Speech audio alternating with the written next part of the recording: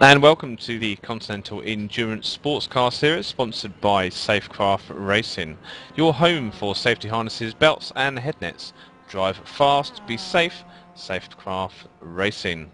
So welcome to Homestead, Miami. We are on the Road B course today for a 90-minute race featuring the Sport Touring MX-5s and the Grand Sport Mustangs. I'm joined in my commentary booth with by Phil Diaz. Hello, Phil. Hello, Rob. I think we're going to enjoy this race today. We've got 23 people taking part, 23 drivers taking part. We're just about to go to the pace car now, so we'll run you through the order in a few minutes.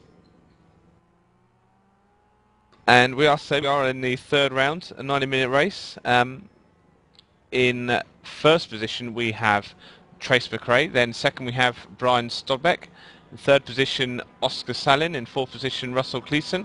Fifth position is Kevin Brown. Sixth is JD Baumgartner. In seventh position, David Waters. Eighth position, Steve Brown. Ninth position, Alexis Molina.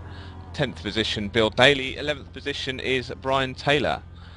So looking down to the MX-5s now in the Sports Touring division. In first position we have Giancarlo Lenzi, second is Eric Biggs, third is Jarrett Lawson, fourth is Antti Turunen, in fifth position Hang Ho Tao, in sixth is Chris Moran, seventh is Ryan Worley, eighth is Joseph Peak, ninth is Jason Breifogel, 10th position is Wes Eric, and then rounding out the grid is John Montoya and Peter Bresnan.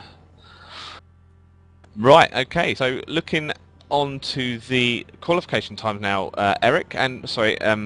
Phil, we have some massive time differences between the GT1s and the GT1. Well, I say massive, but not that massive. 1 minute 27 is the fastest of the Grand Sports, and 1 minute 33 is the fastest of the Sports Touring. So, Phil, that's going to be some good racing.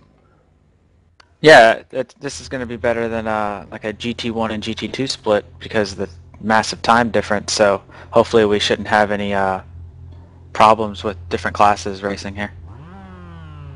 Okay, so we are on the grid is forming up, and with the Continental Endurance Sports Car Series, we do have some fantastic paint jobs as well. So there's going to be some nice cars to watch when we go around. The circuit is the Road B combination of Homestead, Miami, which is the infield minus corners 9, 10, 11. So it just goes back onto the oval for corners 9 and 10. So there should be some quite good drafting coming out of the hairpin in turn number 8 all the way to turn number 1, which is literally a flick of the wheel and then hold it to turn number 2.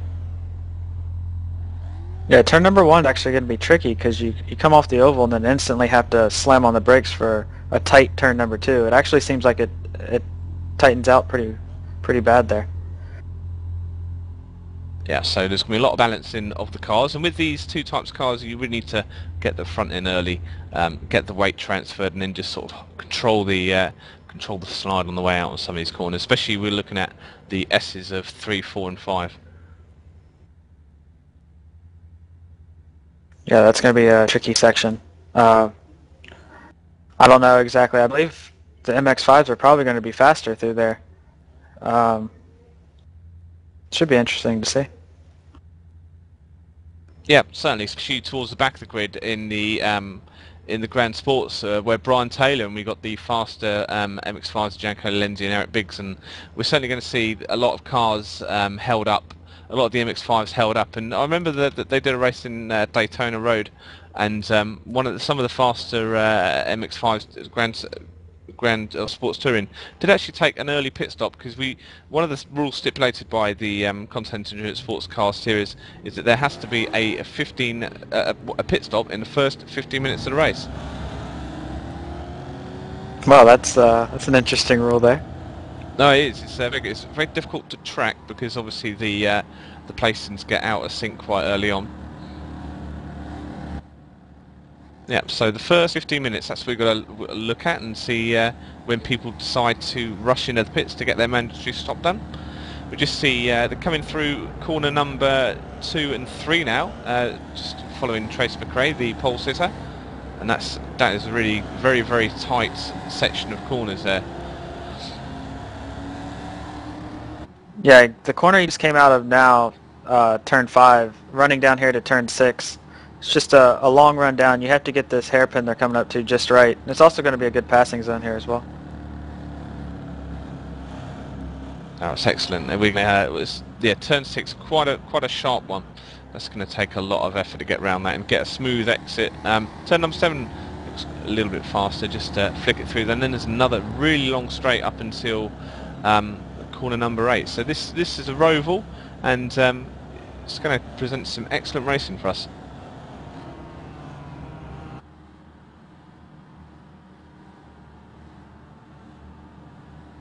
Yeah, good thing about this track is the long straights followed by the hairpin turns. It might not have the biggest amount of characteristics to it, but at least it's going to allow some good passing and great racing. Right, so we're now joining onto the main oval again.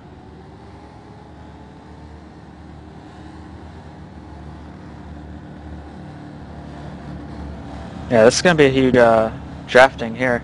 I don't know about the Mustangs, how well they draft, but I know the MX-5s are going to have huge runs through the oval here. Okay, so the pace car has backed up the field. Trace McRae and Brian Stobbeck are looking quite fighty. We're just waiting for the pace car to go in, and then we'll be underway at Homestead, Miami.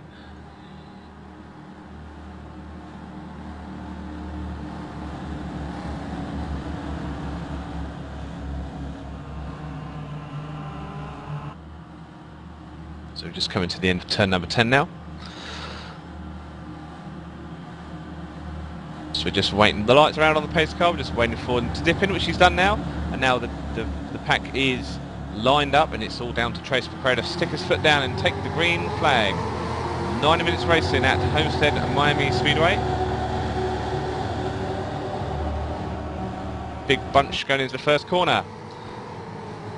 It charged hard here in turn 2, sorry.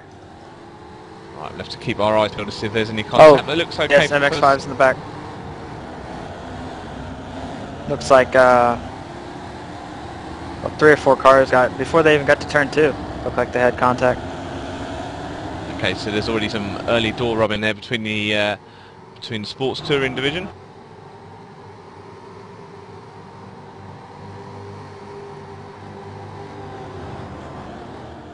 And it looks like the early casualty is Hang Hotel, it looks like he's taken a big impact in the back offside section. He's having a lot of trouble driving that car very straight. Yeah, he has massive suspension damage right now. Car's not tracking straight at all. That's one of the most severe crabbing I've seen.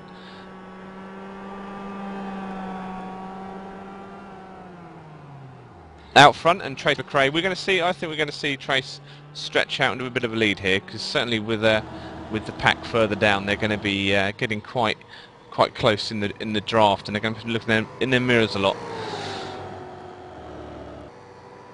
So they seem to be quite stretched out, the first 10 drivers currently.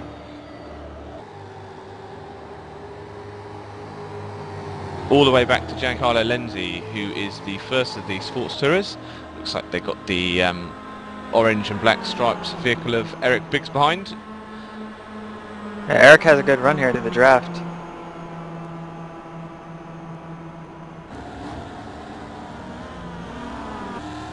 Okay, so we have a three-way now between Eric Biggs, Jarrett Lawson and Giancarlo Lenzi. Looks like they didn't get as close as we hoped they would do, but they're going to close up now for this concertina effect on the S's of turns 3, 4 and 5.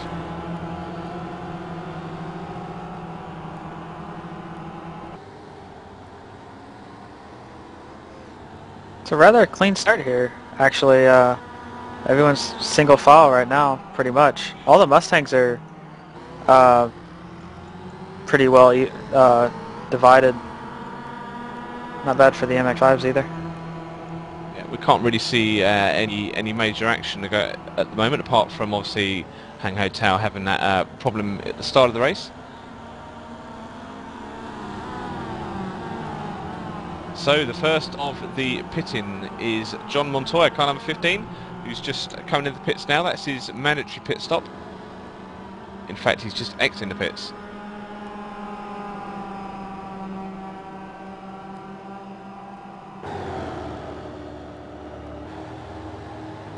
And we've had drama with Brian Stobbeck, who was in second place. He's dropped down now to 10th position. Yeah, this is just, oh, actually, no. He was avoiding Trace going into turn 2. And he just ended up running wide. It was a good save, not spinning it all the way around in the sand, but, yeah, it just, Trace looked like he messed up his braking there entering turn 2. And Brian just avoided it. Well, that was good that there was no damage then. Brian Stobbeck is now in 10th. He is chasing down Alexis Molina as they come into the long straights before corner number 6. You can see he's taking the outside line. So try and judge each other's braking correctly and try and get the car in nice and early, so he can hopefully capitalise on the exits into turn number 7.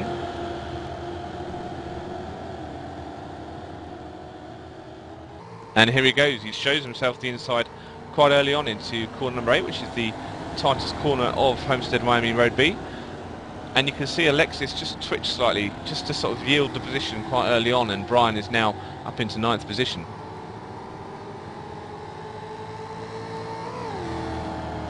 Yeah, that's going to be another big passing spot. Getting a run out of turn 7 and into turn 8. It's a pretty good track actually for passing. Right, so the next one in Brian's sights is Steve Brown. I'm just looking through the qualification times, Phil, and I can see that the top 8 are really, well, actually second to 8th position, all lapping in the low. As we see a spin there from Steve Brown. And David Waters, we've got 3 cars off at turn number 1.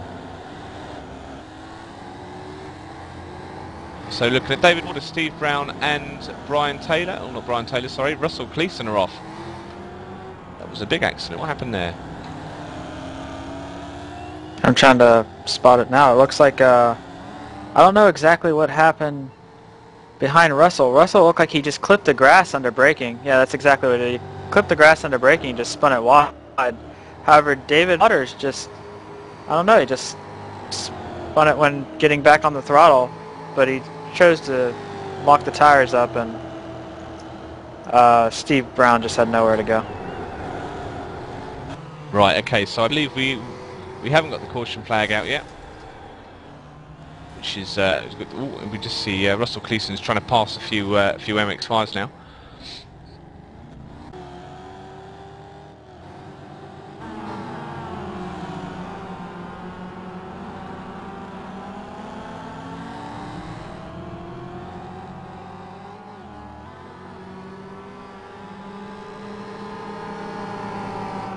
So we have pass position here. Right, so Russell Cleeson's now up into turn number 9. He's stretched away from those from that gaggle of the lead-in MX-5s.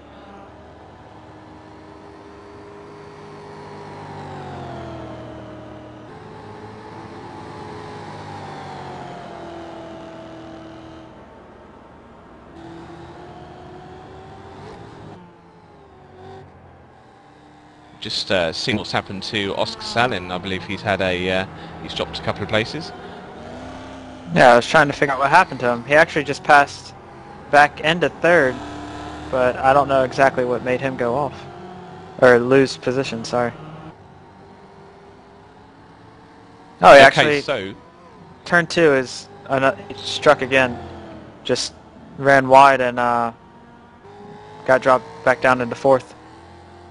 We're going to see a lot more action at turn 2 than, say, Daytona Road first corner. I think it seems to be catching quite a lot of people out, and there's a nice little patch of gravel as well that sort of slows people down and gives them a bit of a problem about trying to get back out again. It's not just a case of a tarmac runoff, so we want to see a lot of places drop there.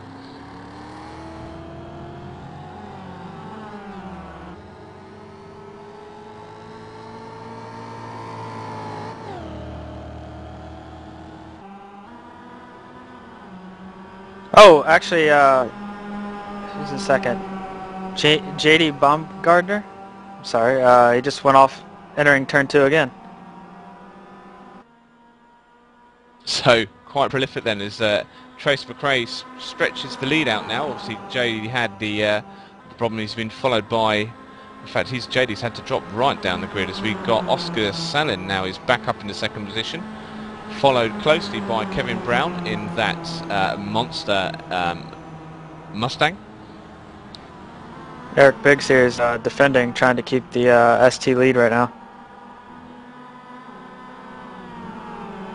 Not sure actually how he got into the lead, but he's battling pretty hard to keep it right now. Okay, so the three-way battle now between Giancarlo, Eric and Jarrett Lawson. It looks like there's a lot of towing going on there with Jarrett may well stick his nose outside of Giancarlo. Oh, a little tap running to number 6, corner number 6 there. That's not going to do either of them the whole world of good. No damage. They didn't run a little bit wide. They didn't run off the circuit either. So it looks like they've got away with that one. Yeah, these cars are pretty durable, but hopefully he doesn't get some form of aero damage that hurts him on the oval. Well, we saw in the race earlier on, as we can just see Giancarlo just get up the inside of Eric Biggs there and try to get a better run on. We certainly saw earlier in the TFR Super Cup race that a lot of the braking in the slower corners cause a lot of trouble with these guys. And I think we're going to see that again now, because we've got some, as you alluded to earlier, we've got some proper stopping, proper fast sections into really slow sections, especially with corner number 6 and corner number 8. So we're going to see a lot of people try and sort of outbrake each other and lose braking points.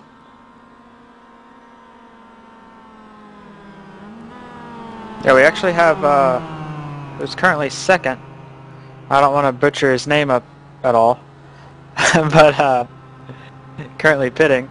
There's actually a mandatory pit rule. Try to pull that up for you real quick here. So that was the car of Giancarlo Lenzi now. He just got himself out of that three-way fight. Just stuck himself in the pits. That's his 50 minute out of the way. We'll see where it comes out in the race order. Yeah, it seems the ST class has to pit at least by lap 17, and the Grand Sport class has to pit at least by lap 18. So it plays a decent role here in what strategy you want to use, either pitting early or pitting late. And it's certainly good to get a lot of clean air sometimes if you want to pit in when you think you're gonna have, when you're getting slowed down by other cars, or you're in a three-way fight. You know, just come into the pits, come out in a bit of air, and try and get some clean, fast laps in. Yeah, Giancarlo, he qualified on pole, and he qualified on pole by a pretty hefty margin. So he should be able to put some laps down by himself that will be able to propel him into the lead. Just hopefully his car's not too heavy by putting more fuel into the car. Yeah, we can see still that Hang Ho Tao is still in the pits. Actually, he's only completed one lap. He's still in the pits getting that damage fixed.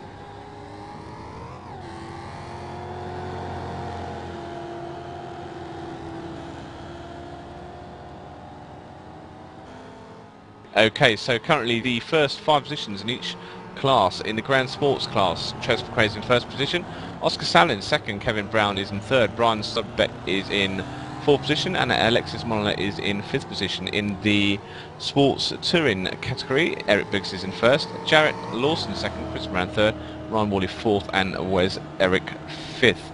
Obviously these positions are sort of jumbled up with the old mandatory pit stop, but we've got about 10 laps to do before the pit window comes to the close. David Waters here actually just had a pretty big off entering turn 8. Oh, he got into someone, sorry.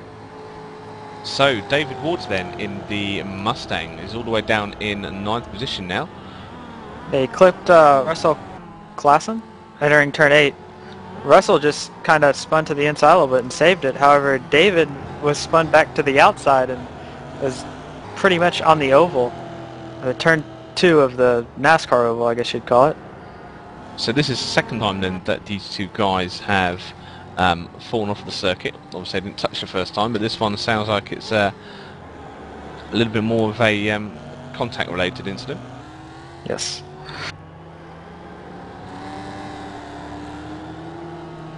Okay, Antti Turunen in the Sports Touring has completed his mandatory pit stop. He has come back out in 17th position.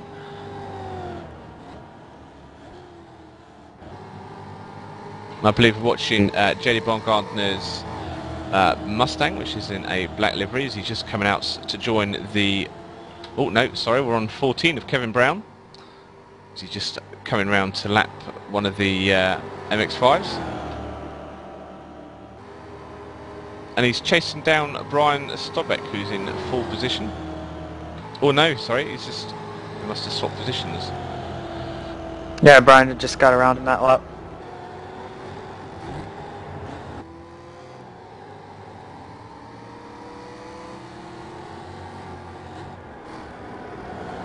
Brian's actually putting down some quick times right now. It'd be interesting to see if he's maybe running a little less fuel than the people in front of him. Okay, as he's now coming onto the straight past turn number 5, and it's just stretched out a little bit between Oscar Bryan and Kevin Brown. We're now in the roll car cam of Jarrett Lawson as he dives in the pit lane. Yeah, this is an interesting pit entry, actually, because you have to run on the... It's like a access road along the inside of the oval. And thankfully these cars aren't too fast, so it's easy to keep it steady, but on a faster car there, that could be big trouble. Yeah, you don't want to get a wheel on the outside and slip up and just come across the oval again. First retirement of the day is Hang Ho Tao, who had that big damage early in the race. He's called it a day.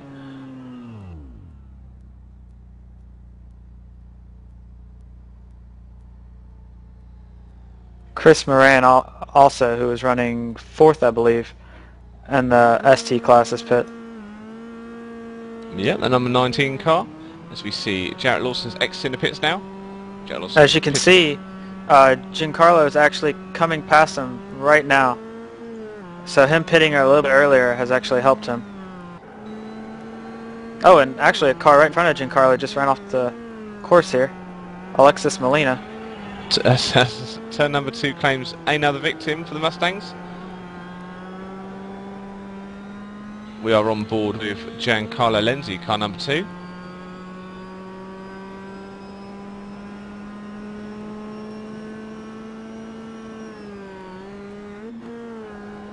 Big stop, quite a late apex on that corner. Just gets in, rides the curb, gets a bit of oversteer, puts his foot down. Little kink now in corner number 7, big long straight. He doesn't let it run too wide. He's got to keep his eyes in the mirror at all times because he's just been passed by JD Baumgartner in the Mustang.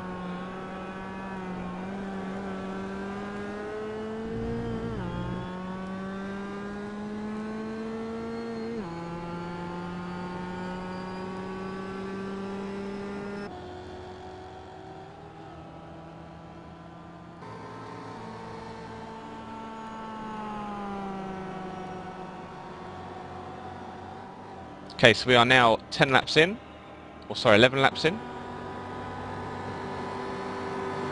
Got about another 7-8 laps before the pit window shut. At the moment, Trace McRae still in the lead, has lapped every car all the way up to Wes Ewick in 12th position.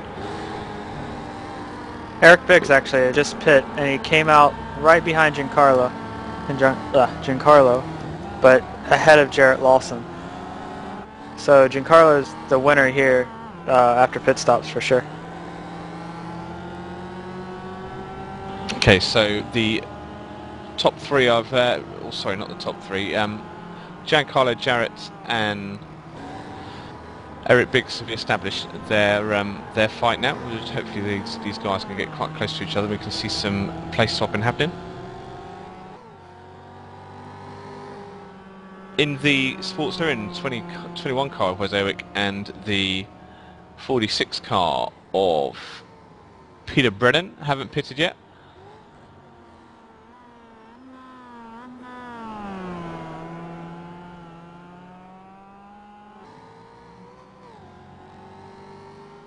and there's only one Mustang driver has been in the pits so far, so we should be seeing a lot of the Mustangs coming in soon.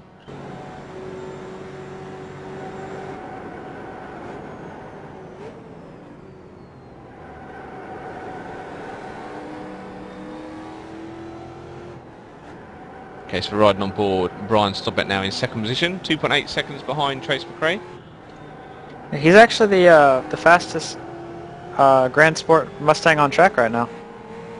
Ooh, as he had a close moment there with John Montoya. Oh, actually, wait a minute. He's slowing down. Brian is. I'm not quite sure why. Wait, did he just let someone pass? Did he just let Oscar pass? Yeah, I don't know why he had to slow down there. Well, that means he's immediately under pressure now from Kevin Brown as they weave past another Mustang, another MX-5, sorry.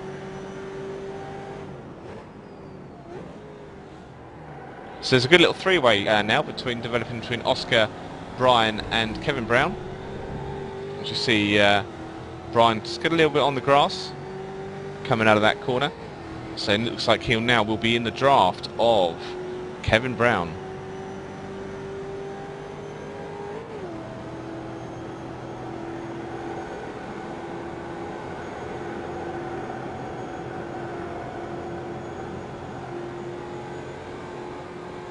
And you know what, Phil? I expected more draft in here. I expected to be able to probably tow them back in and give everyone a sort of give drivers a really competitive edge to get inside people, but it's just it's not happening at the minute. Yeah, I'm actually kind of amazed by that. The MX-5 seem to draft up, to the other MX-5s much better than the Mustangs, which just seems weird since you think the faster car of the Mustang would have more suck up basically to the car ahead. Okay, so following number 19 now of Chris Moran. Screaming into turn number 2.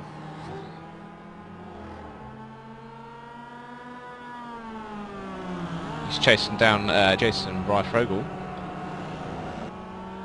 This is the battle for 15th position.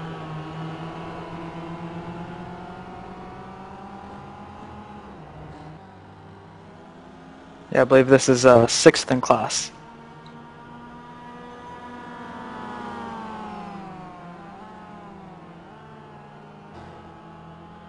Jason went a little bit long here into corner number 6. Hasn't really slowed him down any real amount. As you see, Chris Moran take a much smoother line into turn number 7 to maximise his speed.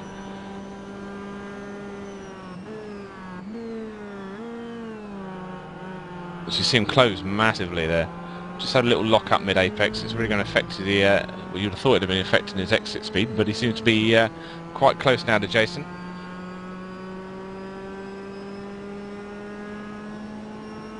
Yeah, we'll see here. He'll actually, get within probably 1 to maybe 2 car lengths before braking for turn 1 and 2 here.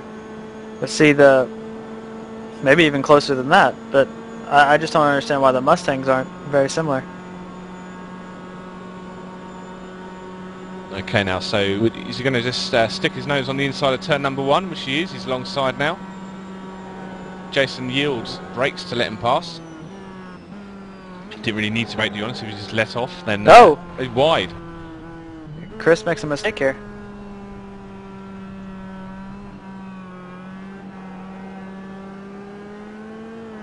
So that was big then. He had a lot of speed, just didn't lock up his brakes enough, just couldn't slow the car down, shot off wide and got caught by the gravel trap. Yeah, that corner is just, it's very deceiving. You think you can take it much faster than you can, and when you think you're slow enough to actually make it, you just realize you're not last second. And there's nothing you can really do but just hope that you don't spin as soon as you hit the grass. Yeah, it's good that there's also no sort of wall in there, I suppose. We've not really seen, aside from the incidents in the first couple of laps, we've not really seen much door-to-door action. Especially considering at the start how close some of these cars were to each other. Yeah, it's spread out quite nicely, but at the same time, I mean, There's some cars close, thankfully, and they're trying to make something happen. Like, once again, Chris is trying to pass Jason. Yeah, it looks like he's taking a little different tactics. His long side now is going to go up high as we come around the banking. And I guess the last one was pretty much a dress rehearsal. This is a real deal now. He's just going to lose a little bit of speed now, a little bit of space on Jason as he comes down from the banking.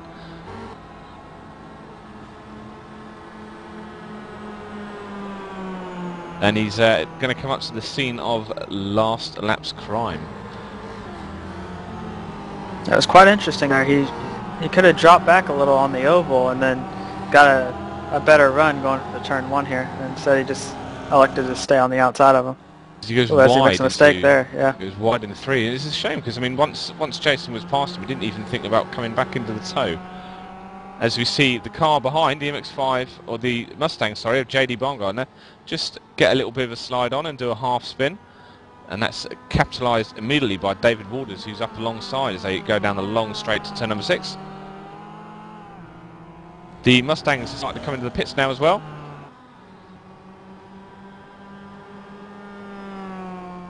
Also, just an update on the ST class here. It looks like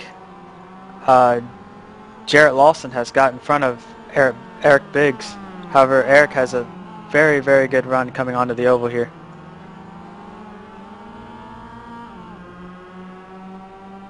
So we've got 3 battles now between Jarrett Lawson, Eric Biggs. We've also got one between Chris Moran and Jason Bifogel. And then up in the... So we've seen JD Baumgartner drop down a couple of positions. I think there's some stuff that's gone on in the middle of the pack.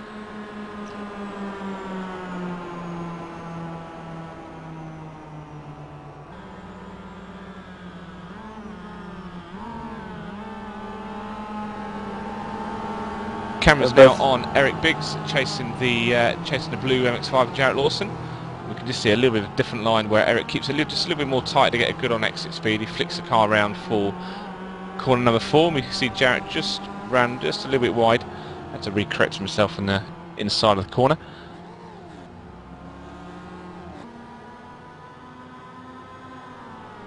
So it's the Oakley liveried MX-5 up against the Ragu liveried MX-5.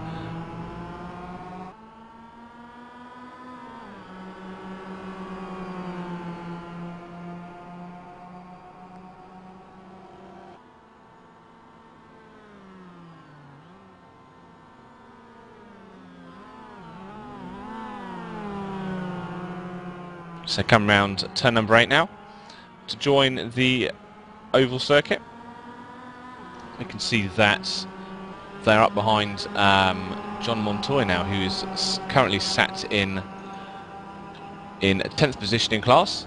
So I'm going to use his tag a little bit as we see Jarrett Lawson just do a quick blink. There's obviously kind of a little bit of a network issue.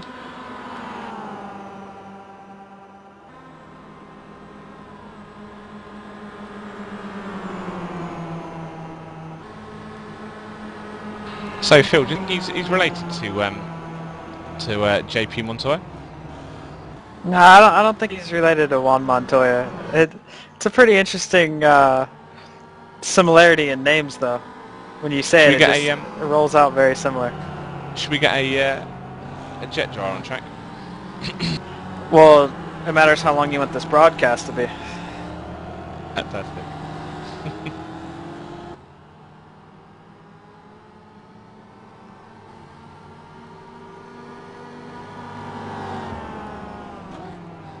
Okay, so I believe Trace McRae has been and gone in the pits.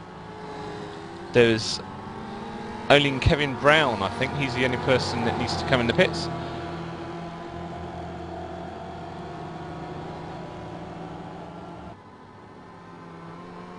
And I believe we're also waiting for Russell Cleason and the 21 car.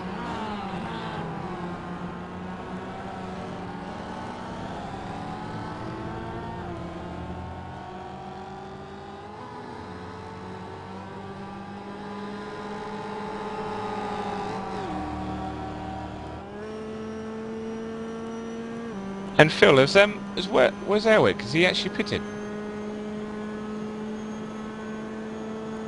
Did you say Eric? Sorry. Yeah, where's the class leader in MX5s and the Sport Tourer? I don't think he's pitted. He must be pitting in the next couple of laps. I believe he's pitting actually right now Aha. in pit road currently. Crisis solved. That means that Giancarlo Lenzi has retaken the lead. Jarrett Lawson is in second position. Eric Biggs in third. Currently Wes is down in fourth, but obviously he will be caught now by Chris Moran, who's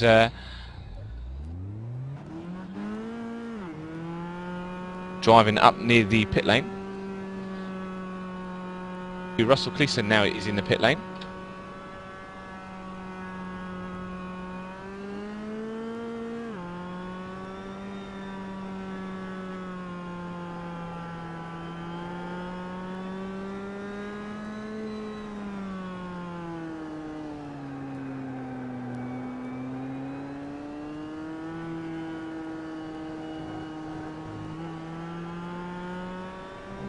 There's actually a rule for this mandatory pit stop. Your pit stop has to be at least 10 seconds long, and that's just to ensure that you have added fuel. Right. Okay. So, how do you think the guys will be doing their strategy now? They've obviously got a. They would have pitted light to start off with, just got through the 15 minutes. Now they chucked some more fuel in. Yeah, it's kind of interesting because. And it just, I don't really know how long these cars take to fill up, because if you put a lot of fuel in at the beginning, even though you're not driving as far as maybe how much your fuel can hold, you have a much slower pit stop. So if you can get your pit stop as close to 10 seconds as possible, then it would help greatly.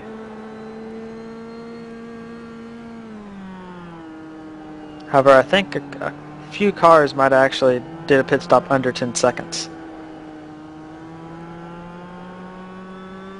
Okay, so now we are 34 minutes in of a 90-minute race, and we should start to see the order sort itself out in the Sports Touring category, where we have Giancarlo Lenzi first, Jarrett Lawson second, Eric Biggs third, Jason Bryfogle fourth, Joseph Peake fifth, Chris Moran sixth, Wes Erwick in 7th, Anthony Turin in 8th, Ryan Worley 9th, and John Montoya in 10th. Peter Bresnan is in 11th position currently.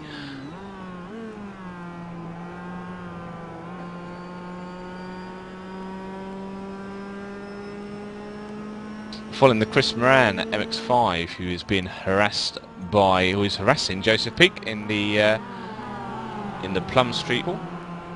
Yeah, Chris Moran actually went off a couple laps to go in turn 8 that they're going through right now, and lost 2 positions. He was actually ahead of Jason Bryfogle, who's right in front of both of those cars. So he will now be trying to reclaim those positions, chasing down Joseph.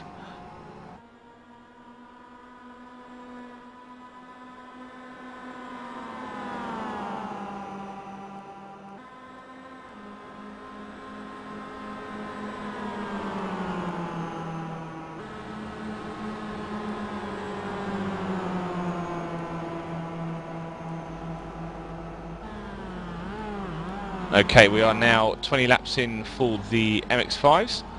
They are... Oh, as we see the red MX-5 of Chris Moran go very long into corner number 2. Corner number 2's claimed another victory, and that means he drops further back from the pack he was chasing, of Joseph, Jason and John Montoya.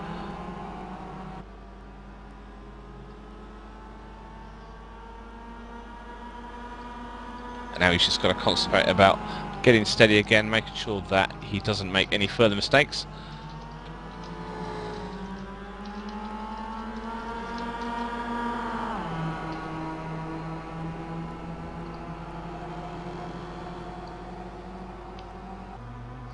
And we're going to use this opportunity to welcome one of our Finnish directors, Johnny Backman, into the studio. Welcome, Johnny. Hi man, glad to be with you. How are you finding Homestead Day?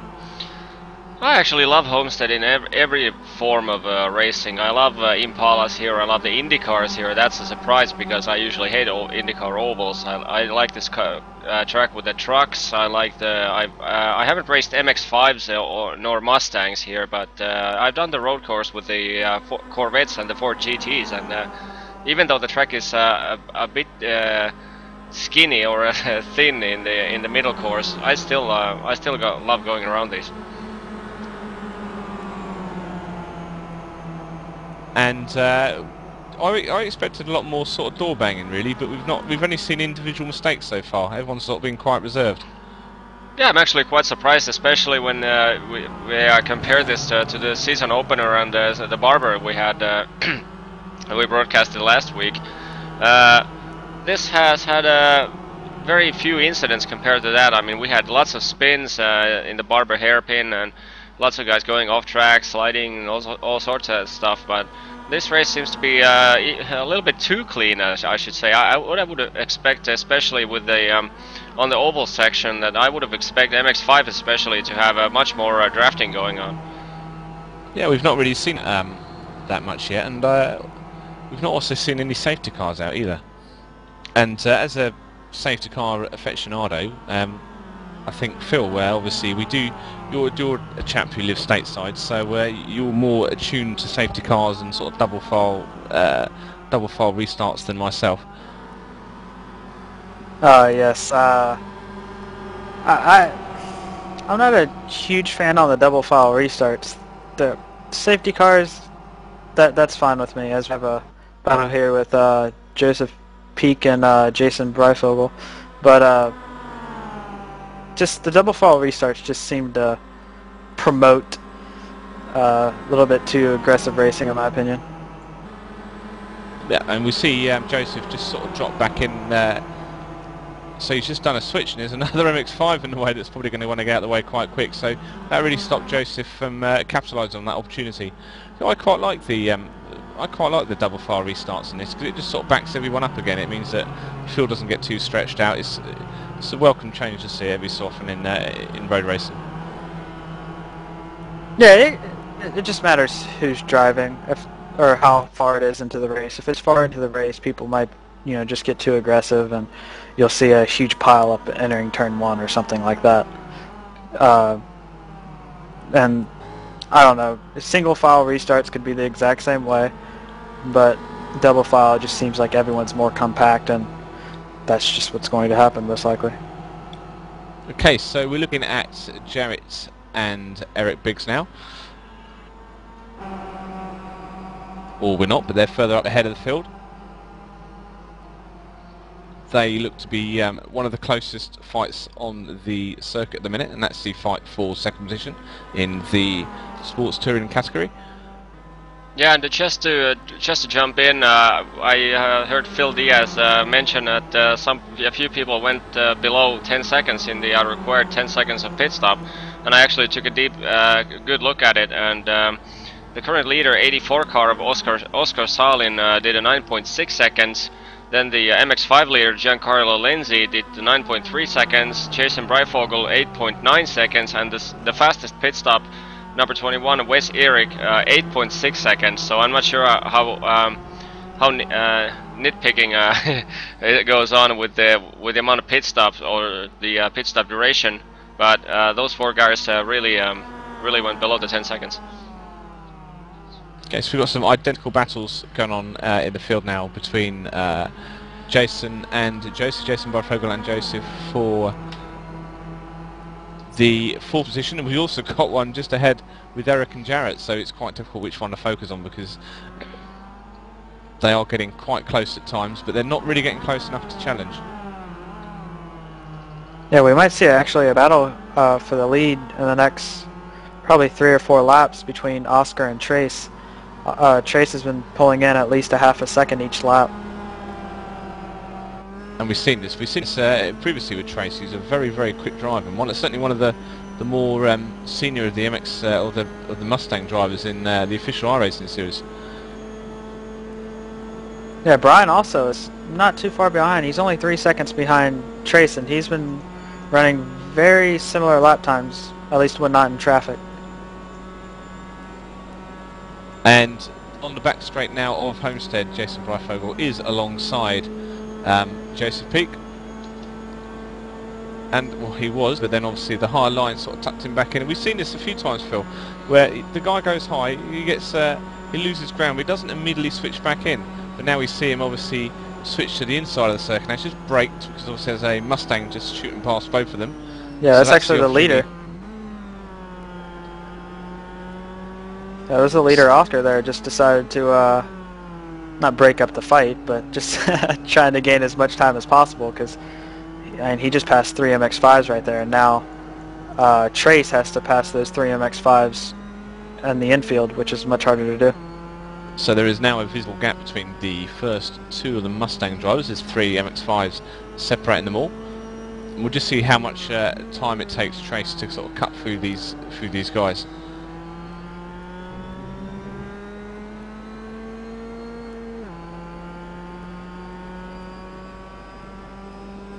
Yeah, Brian actually gained about 7/10 that last lap on Trace.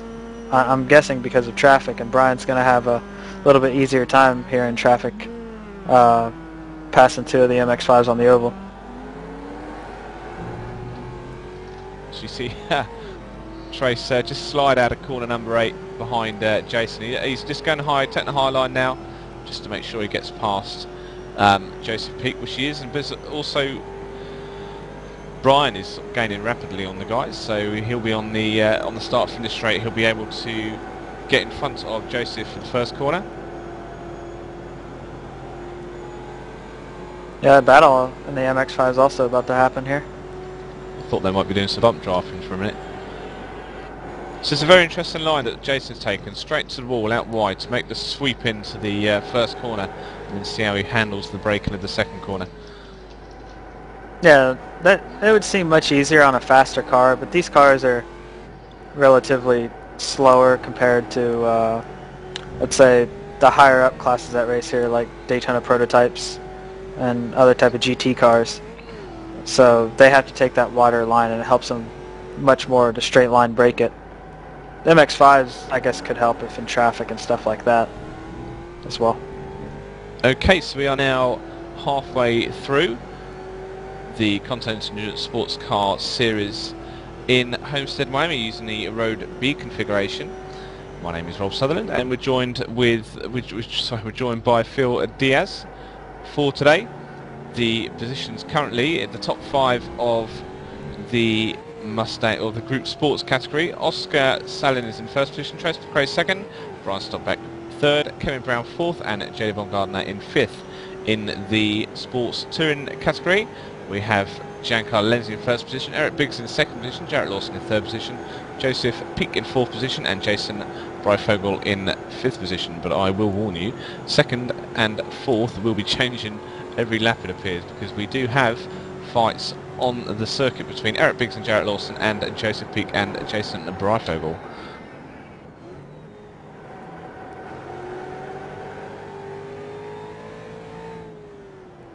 Okay, so the gap between the first 2 is now down to 2.9 seconds, and Brian Stobbeck is a further 4.6 seconds down the road from the leader, as we see contact between Joseph Peak and Jason Breifogel in the second corner. Yeah, I was just about to comment on that, actually. Looked like Joseph just ran a little wide and then kind of pinched the exit there, so Jason couldn't get a run on him. So we have seen some door contact at last between some of these drivers. Looks like Eric Biggs has, I think he may have lost second position as well, so we'll see what happened there.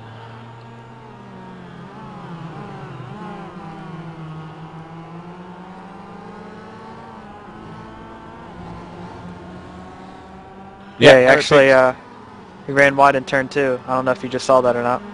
Yeah, I saw it exactly the same time you saw that. I don't know if we can bring a replay back.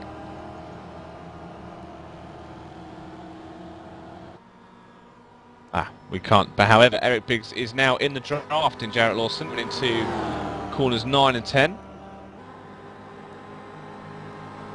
So he drops to the inside.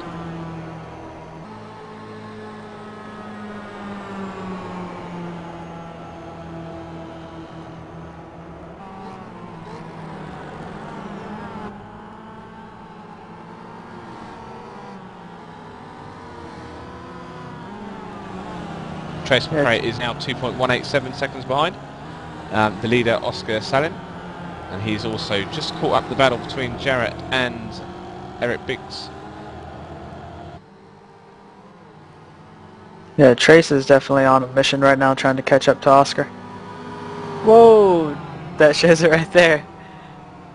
Contact. Contact. Eric Biggs is the winner out of this one, actually, passing Jarrett Lawson there. So that was all set up, and they all caught up one of the back markers, Paul Brennan. They went 3 wide, and it looked to me like Jarrett turned in on Trace, to be honest. It looked like he could have given him a little bit more room. Yeah, it looks like the MX-5s actually corner a bit faster.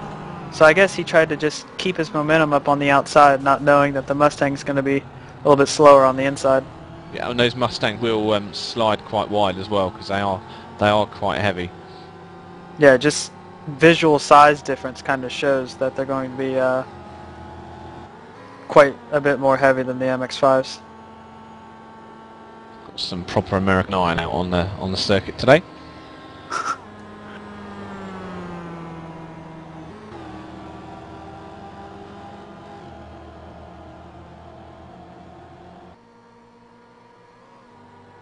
Following Jason Breifogel now in his quest to catch up Joseph Peak again. Seems like this battle's been going on for laps and laps and laps. We're on lap number 27 at the minute, over halfway through.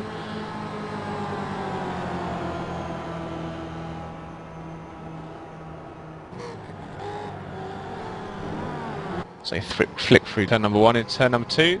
We see the Mustang in front, Brian Taylor, go very wide. Yeah, that corner, it just shows how challenging that corner really is. That's a magnet, isn't it? An absolute magnet. Yeah, I personally highly dislike that corner because I'm one of those people that run wide in it. And just had a quick look through. Alexis Moliner has also just run very long in that corner, losing position to Russell Cleaton. So that's Alexis has lost 6th position now.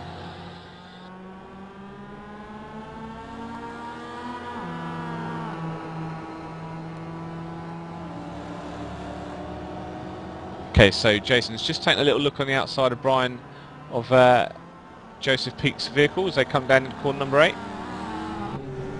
Look at the squirm under braking there. We didn't lock the tyres up.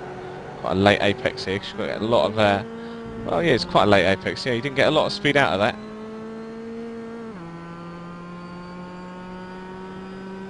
that. Just looking at the gaps for the leaders in Grand Sport right now, Trace actually gained about 1.1 seconds that last lap on Oscar.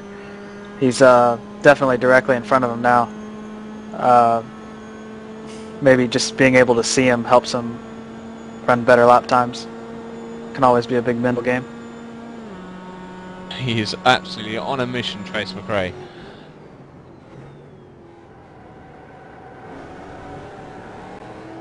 So I think this is we're gonna see a fight in about a couple of laps time, I think, between these two guys. Yeah, and the person in third, Brian, he would absolutely love to see them battle it out right now, because then he'd be thrown right into the mix. Because he's running very, very similar times to Trace.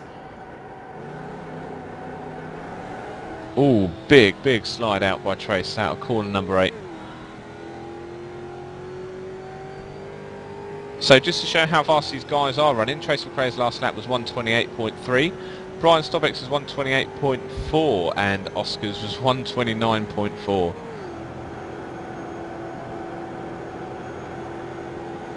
Could also be that Oscar might have pitted a little bit earlier than Trace, and his tires just a little bit more worn out.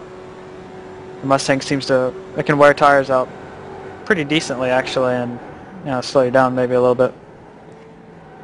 Well, he's been lapping in 129s since lap number 25 is on lap number 31 now, so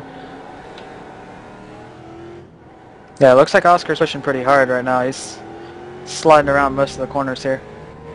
You can tell he's pushing as hard as he can to stay in front of Trace. And we can obviously see Trace is just nice and smooth throughout the corners, apart from corner number 8 in the last lap.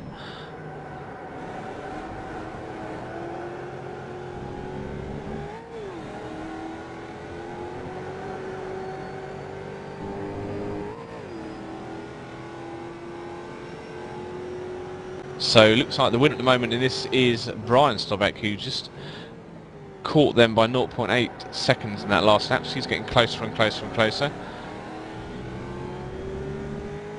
So we could be seeing an excellent three-way fight for the lead soon. Oh, that'd be a good end to this race. And we can see that Lawson is in the pits. Let me just find out why Lawson, Mr. Jarrett Lawson, is in the pits.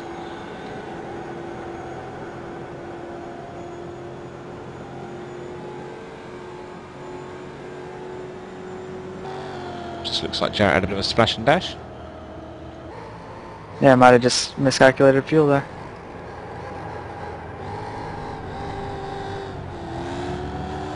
And he was joined by Brian Taylor, I believe.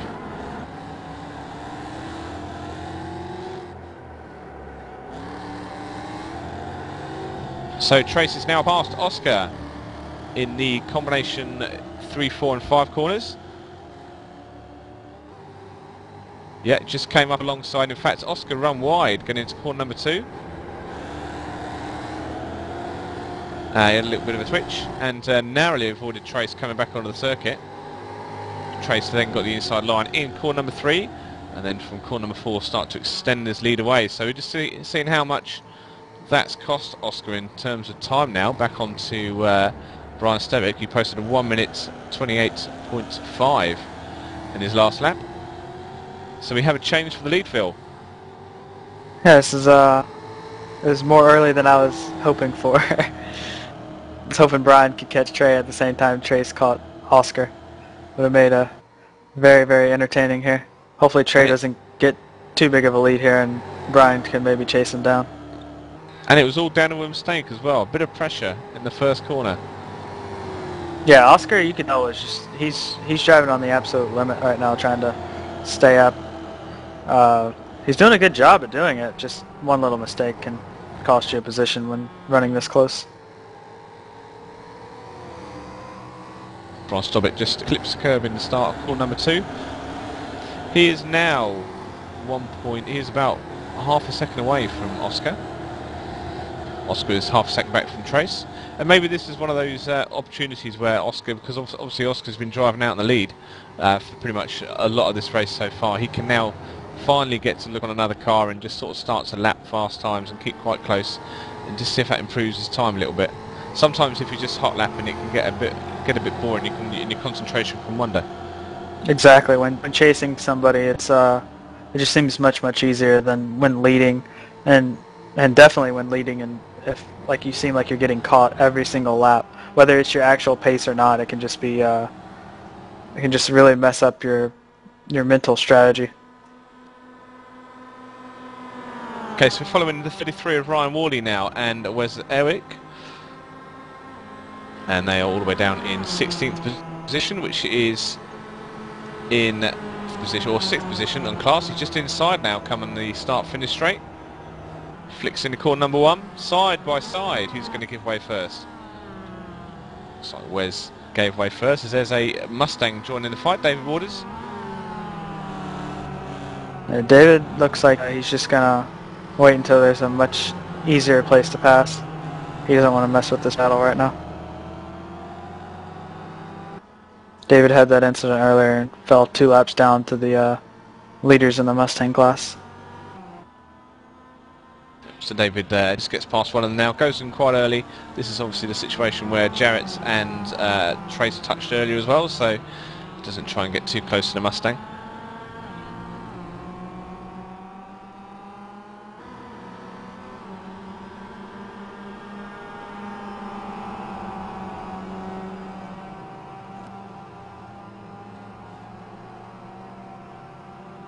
And the eternal struggle between Jason Breifogel and Chris Moran is still going on. Yeah, they're not going to give up on each other. I don't think they've been more than 1 second apart the entire race, have they? Oh no, sorry, my bad. That's Joseph Peake and Jason Breifogel there. I've got them completely mixed up.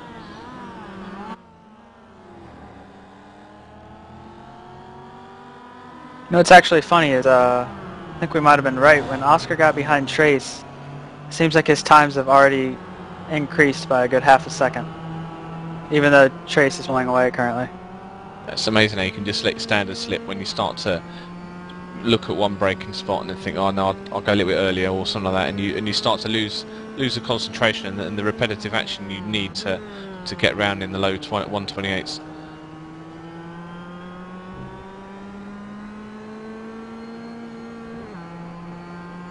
So we are now on. Well, we're now 58 minutes in,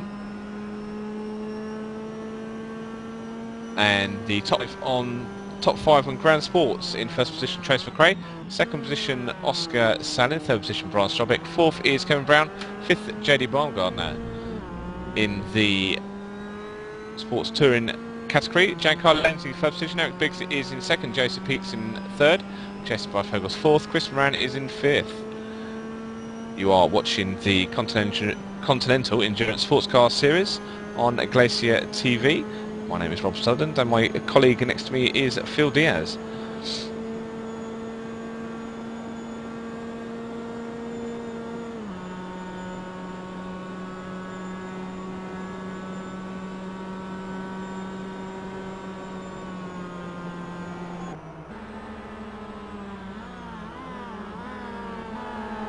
Just watching Jason Byfogle still. Comes into corners number 3, 4 and 5. As Chris Moran, right behind them, probably about 3 seconds back, just went into the grass there. Easy save for him, but it looked like he might have been chasing them down a little bit before that. That same corner. Yep, looking at Chris Moran's last few laps, 1:35.9, 1:36.5 and a 1:37.1. Compared to 1:35.8, 1:35.8 and 1:36.6. So Jason and Joseph are lapping very consistently.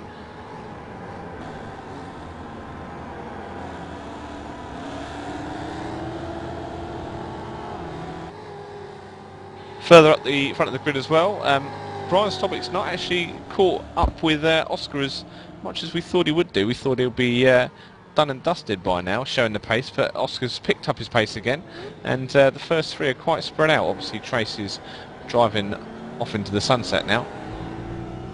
Looked like Trace actually had a, well, Trace and Oscar both lapped in the 29.6 range last lap, while Brian lapped at 28.7, and it actually just sounded like someone blew their engine. I'm not sure, but I swear I just heard that. Okay, so let's have a little look. We can see David Waters coming into the pits. Oh, it was Steve Brown just now blew his engine. He had some front end damage, so that might have triggered that, obviously.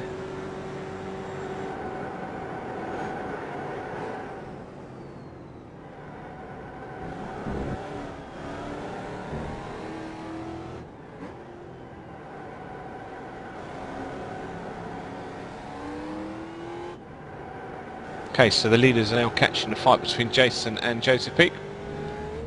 Well, they will be in the next couple of laps as they come down corner number 6, Joseph and Jason.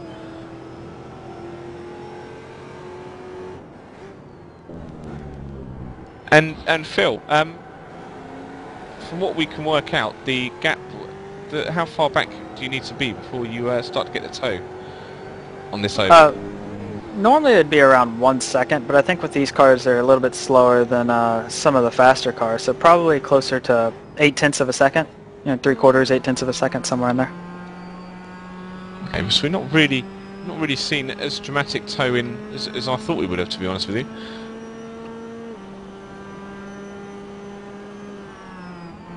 As we see, Antti Turin tries to pass Wes Ilwick in corner number 8. In corner number 8, and just had to lock up, take the forward in action, and he's dropped off the pace now as he's back onto the oval. That actually didn't hurt his exit speed hardly at all. He's actually well into the slipstream here for turn 1 and 2. Okay, so we can see how close he gets now before the start finish straight. Well, that Mustang with the monster livery just passes him up high. Chris Moran's actually in the pits currently, so I'm guessing he needs splash and dash for fuel. Yeah, and he's now lost 2 positions. He's back down to 8th position.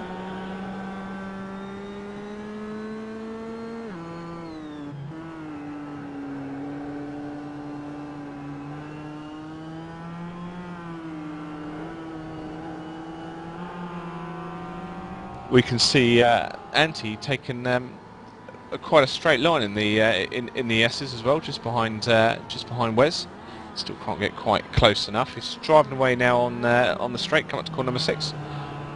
Yeah, I believe Andy feels like he's a little bit quicker than Wes, and he just wants to get around him as fast as possible. Okay, he's going to have maybe an opportunity coming up into corner number 8 now.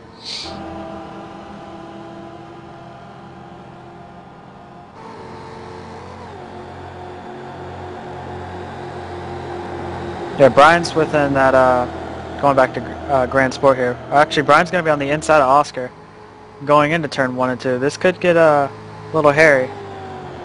So in the last 30 minutes of the race now, we have a battle for 2nd position going hot into corner number 1, down into the low-geared corner number 2. To see Brian just still maintain the grip levels behind Oscar, as Oscar slides out of corner number 3. Yeah, Brian doesn't want to push the issue right now. He might think that Trace might be a little bit too far away to catch, so he just wants to take his time with Oscar and not push anything.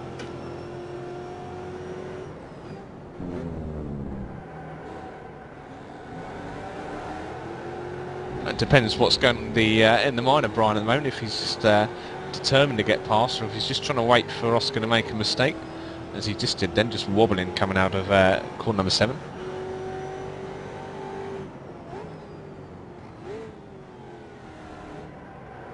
And he's up close, and the inside, they're going to drift out of corner number 8 as they join. That was fantastic. That was fantastic sort of synchronised drifting there as they join the oval again.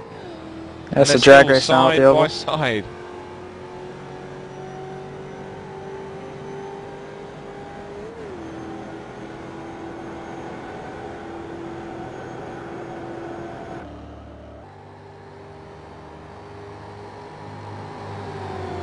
And looks like that position is now safe for Brian. We'll just see how, or if he can get away from Oscar. He's currently 4.1 seconds behind the leader, Trace McRae. Yeah, Oscar didn't put up too much of a fight here, so I think he's just going to let Brian go, knowing that he's faster. Sometimes when someone's just faster than you, you just know you can't try to race them, because either you're going to make a mistake, or, well, actually most of the time you're the one that's going to make the mistake. Yeah, no, in my case I certainly am the one that makes the mistakes.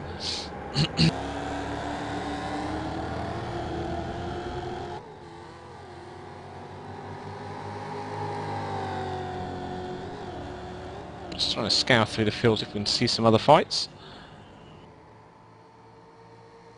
Just working out what's happened to Brian Taylor, the 68 Mustangs. He's dropped down to 10th position, and it looks like Giancarlo Lenzi, the leader of the MX-5, the Sport Touring. We've not actually talked about him a lot recently.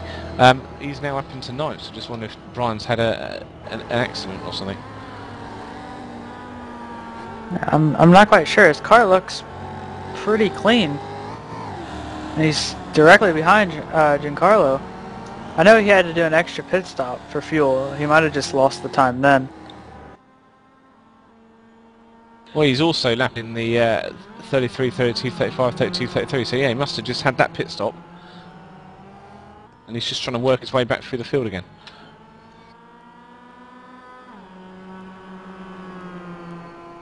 And we're watching Antti, who's caught back up with Wes, and he's attempting to line up another move. He's just coming back onto corner number 9, onto the start of the banking. It's close enough for a drag yet. We've worked out through telemetry, our finish stretch has worked out that you can gain about 10 mile an hour using the tow. Useful coming through corner number 1.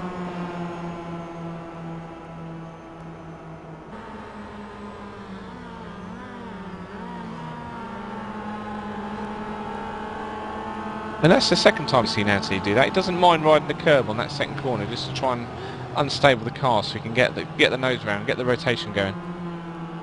Yeah, the MX-5 is, in my opinion, generally understeery, so I mean, you have to use the curbs to really help turn that car. Just to off-camber it a little bit, just to help the car rotate through the center of the corner. Yeah, you must be fairly confident driver to do that as well. Obviously, we're using a tiny little bit of trail braking and stuff to get the back moving out as well, just to move the transition from understeer to oversteer. Oh yeah, you definitely have to have faith in yourself when you do it, because it's not always easy. I mean, some tracks you can have curbs that are much higher than these, and it'll just throw your car into a spin just before you can even react. That was a lovely exit there from Anthony. And talking about having faith, the Mustang of Russell Cleason's just caught this little battle now, and we can see that instantly Anthony goes up into the draft of Russell, and he's now wide. I think he's just done a slingshot, hasn't he?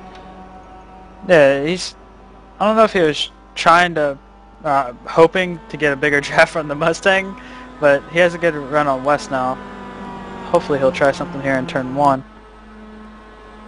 So all the old tricks and the bush coming out now from Anty as he's just gone in the inside. He might try and force the issue now. Coming into corner number 1. Just had to duck in behind him, but he's right up him now. And he just hops the curbs again. That turns him, but he's now dropped off dramatically now from Wes. Yeah, it looked like he just straight lined the braking too much there on the inside and just hopped over the curb. Yeah, just to comment quickly on the hopping the curb thing with the MX-5s.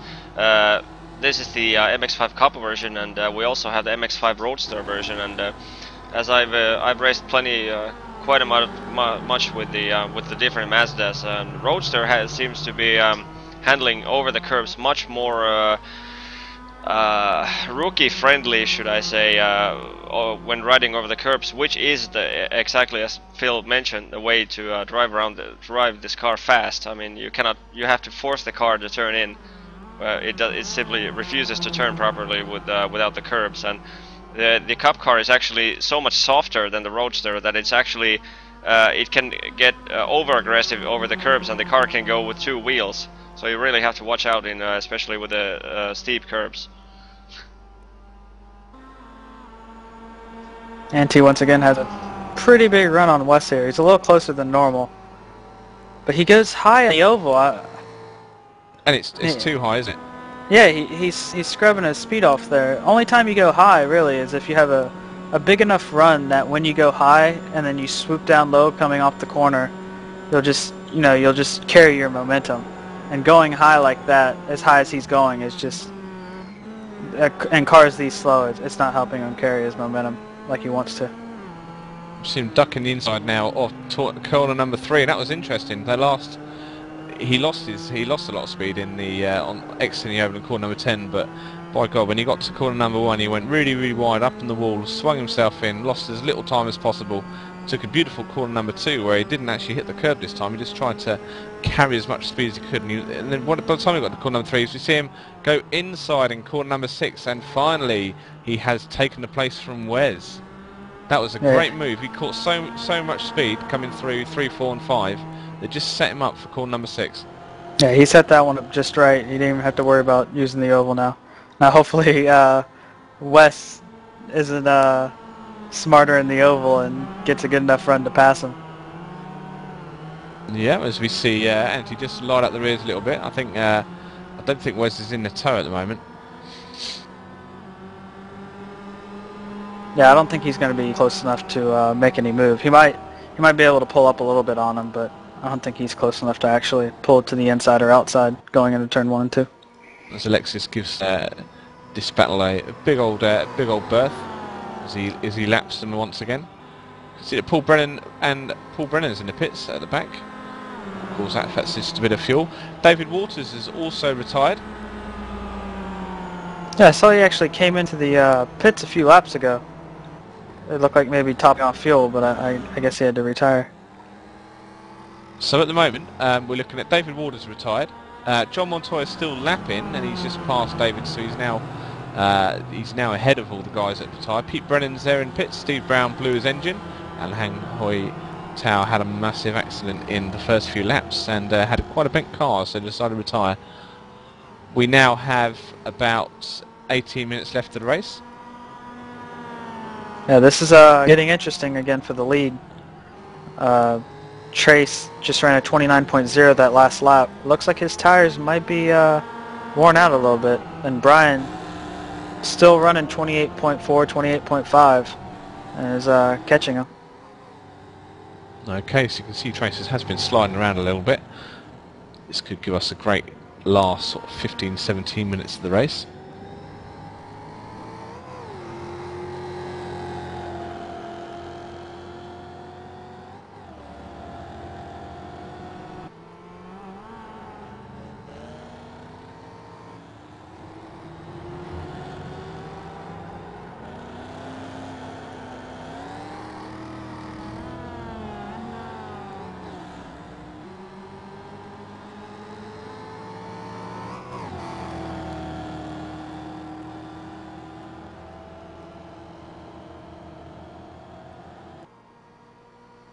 Okay, so for everyone watching on the stream, down the bottom right hand side of the screen you'll see a time, the countdown timer.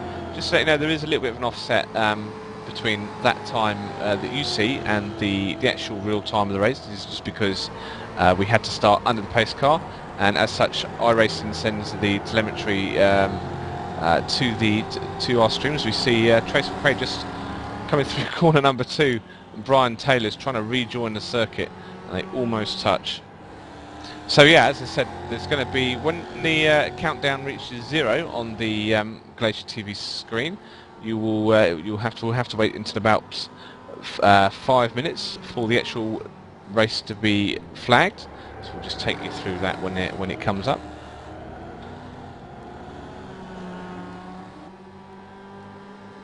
Yeah, once it hits 0, it's actually going to start counting back up.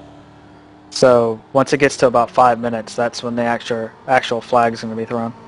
Yeah, and then we'll wait for we'll see how the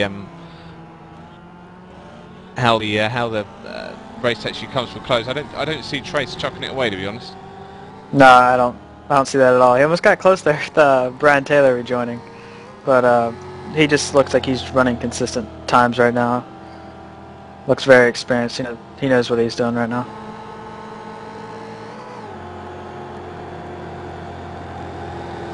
And the gap is up to 3 seconds now between the first two guys, and I think Trace is managing this gap, to be honest with you. I don't think he's overly wide about Brian behind him. Brian has opened up a 4 second gap between Oscar as well. It's almost like he was listening to us, because we said that Brian caught him half a second in one lap, and then he goes and runs half a second faster than Brian the next. Yeah, well, maybe just look down at his relative and notice that, or his timing telemetry that he gets displayed, and then just Brian's actually spinning right now on turn 4. Made a mistake there. He just clipped the grass on entry into turn 4 and spun around. And that gives Oscar the opportunity to get right up behind him now, as they're going down to corner number 6, and I'm surprised that Oscar didn't use the opportunity just to get sort of up behind his bumper, really, just to try and get close, as we see him go very close into corner number 6 there. Certainly Oscar had to do some lifting off there.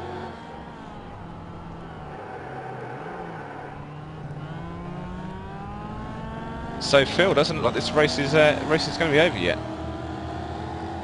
Yeah, I guess. I mean, this Mustang's not the easiest car to drive.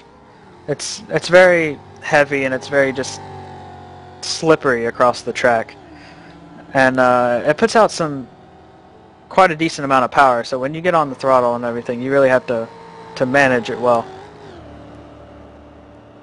As we see that the opportunity Oscar had to catch Brian up, it's actually been taken away, really, because he had a bit of a bad corner with Jarrett in corner number 8, where Jarrett Lawson just had the inside line and just sort of didn't yield it enough to the guy past him, the guy that's in a fight. So you have to slow down quite a bit, and he got a bit of a poor entry. And this is a 2.2 mile circuit, and certainly the biggest sort of straight is that 9 to 1, is the old corner number 9, all the way to corner number 1 at the next lap as well. So if you really lose the speed coming out of 8, you're compromised. Yeah, eight's pretty much the most important corner just because of that. I mean, not only is it a good passing zone, but you also have to worry about getting a good exit. So even if the car you just passed, you need to have a good exiter who's just going to pass you right back in the oval. Okay, so gap now between Brian and Trace is all the way up to 7.3. So Trace can literally just sort of put his feet up now. There's about 12 minutes left of the race.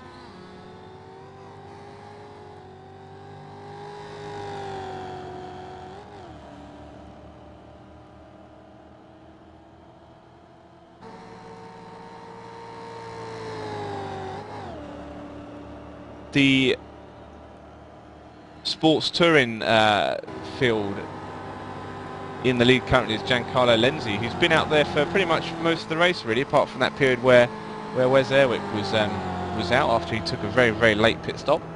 Eric Biggs in second position, Joseph Peets in third, Jason Breifogel in fourth, Ryan Worley is in fifth, Antti Turunen is in sixth, and Wes Airwick in seventh. Eighth position is Jarrett Lawson, ninth is Chris Moran, 10th is John Montoya, who is the last MX-5 still running. And Antti is the fastest MX-5 on track currently. Yeah, that's it's quite interesting actually. Posted a 1:36.7 in his last lap.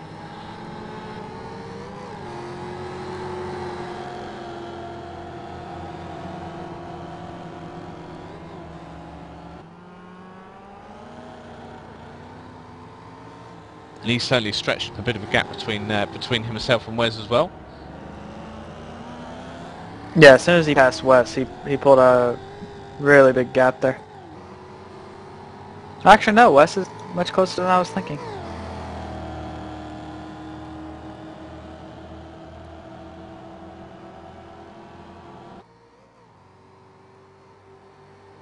The two that still haven't parted ways is Joseph Peak and Jason Breifogel.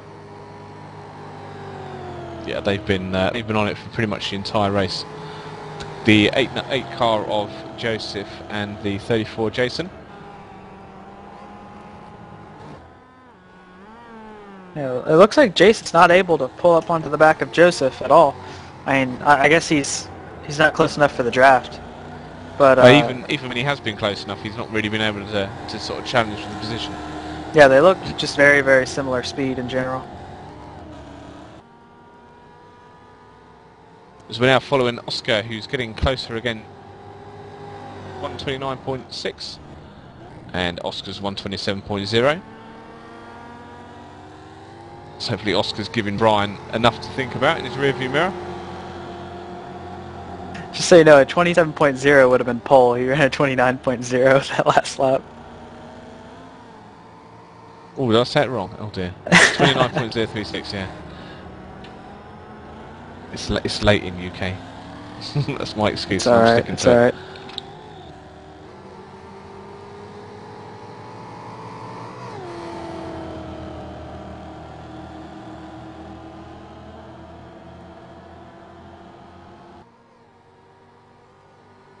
As Oscar comes round corner number 9 now, we have almost under 10 minutes left of the race.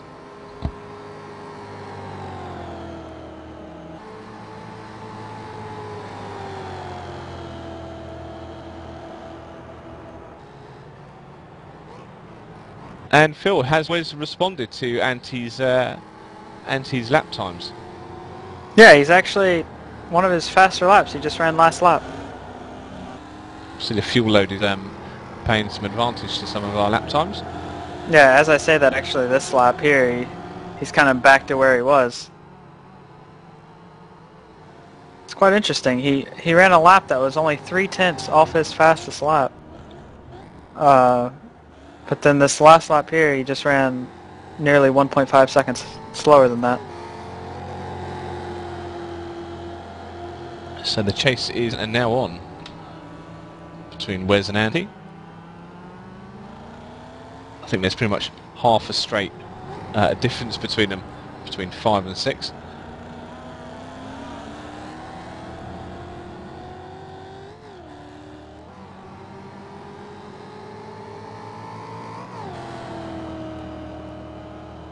This really looks interesting in the Grand Sport class, because it seemed like first Trace was maybe had overheated his tires, and then Brian was catching him. And then as Brian got as close as he did to him, he started to make mistakes, and it looked like he roasted his tires. And now Oscar's come right back up onto the back of Brian again. Looks like managing your tires is quite important. But do you think Oscar's going to have the pace to manage to pass Brian? I don't know. I think he's going to need a little bit help from traffic right now to be able to get close enough. And that's going to be a massive help, because he's catching an absolute train of MX-5s. And we see Chris, Jason and Joseph, Joseph Peak, Jason Breifogel and Chris Moran are all up there, so they've got to get past those guys. Yeah, I think they're going to be able to get them in the oval. Oh, Brian! Spins. And into the wall, Brian Stodback. He absolutely just ran wide on the curb and hit the grass, lit the rears up, and that car's a few inches shorter than it was when it rolled off the production line. Yeah, so that's just big damage. Yeah, he was just trying to get on the power as fast as he could there. Going replay on board here.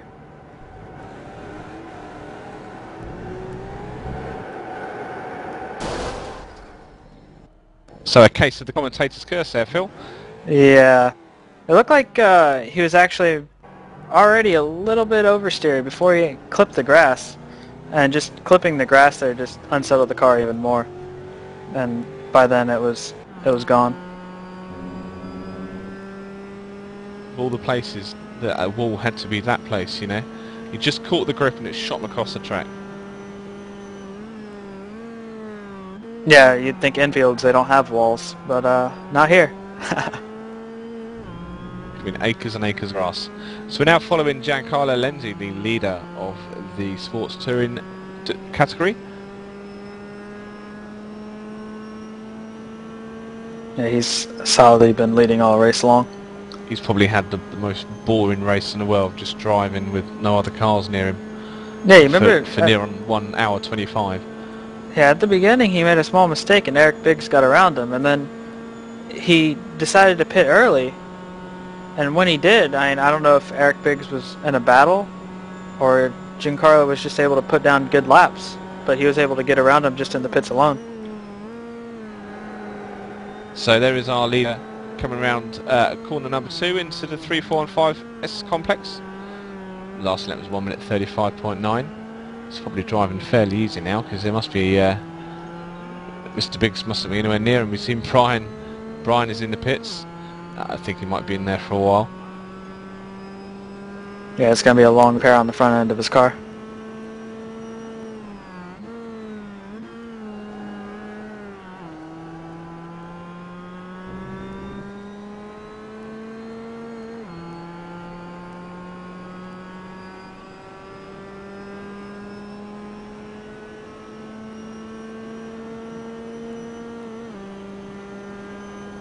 Giancarlo Lenzi, an absolute field of space. There's no car behind him, no car in front of him.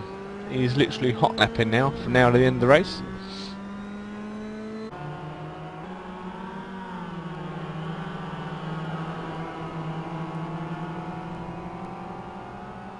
Following Jason Breifogel is the never-ending battle between himself and Joseph Peak. It's still going. Yeah, it's never going to end here. Do you reckon when the checker flag goes out, they'll just carry on? I don't know. You could expect anything right now. You could expect Jason to see that white flag and then pop off his best lap at the end here. You really just never know. It's a fantastically consistent showing by Jason. Yeah, he's actually, last lap he only ran 2/10 off his best lap. That he actually ran only 2 laps before that.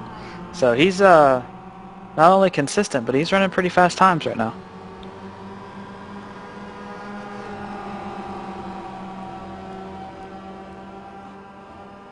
So Brian Stodback has now retired from second position. which allows Kevin Brown, 33 seconds back from Trace McRae, to become the third placed Mustang driver. So he now has a spot on the podium in the Grand Sports category. Oh, Jason actually has a run here. But he brakes, and then he loses so much time. Yeah, I don't know the reason for braking. I guess he's just wanting to set him up to get a good exit here, which That's Joseph, what he has done. Yeah, Joseph instantly defended that, entering turn 3.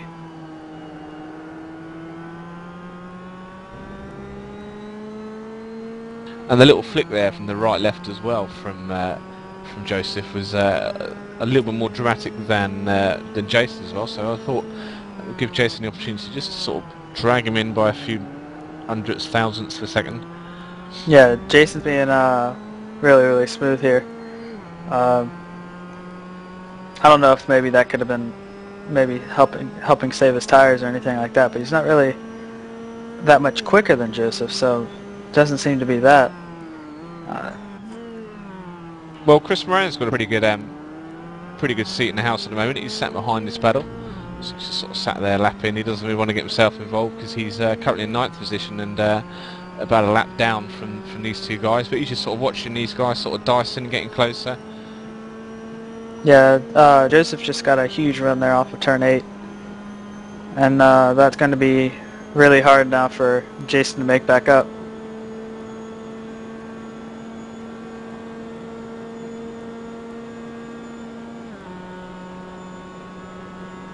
His last 2 laps, Jason had actually caught 8 tenths in total.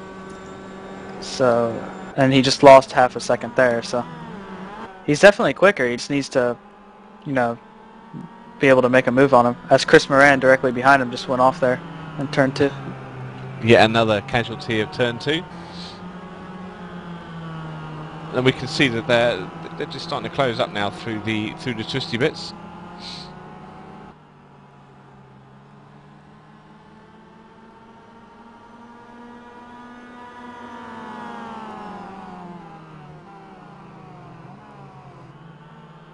And I think, I don't know, I'm not going to tempt fate in commentator's curse, but I think it's pretty much settled now for the rest of the race. This is really the only battle on the circuit currently. Yeah, it's about 5 minutes left in the race currently, and that's bound to happen really in a 90-minute race. Surprisingly, it's close as it is, really. Yeah, so you'll notice now the timer will have gone to 0. It should be counting up now. We're looking for about 4:58, and we'll catch to see when the leader goes near the start-finish straight. We'll know when the last lap is.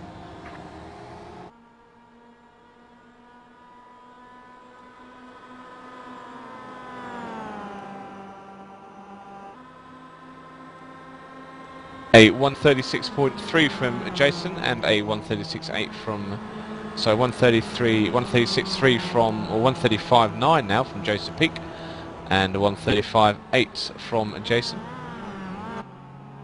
Kevin Brown, the third placed Mustang, has now caught up into the battle as well.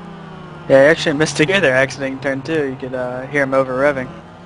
I was just about to say he's either going to interrupt this battle or make it really interesting.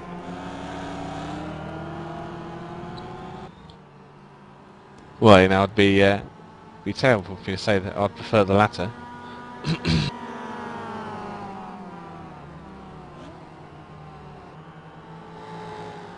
Okay, so after the race today, we're looking at the next round is at the Virginia International Speedway in 2 weeks' time.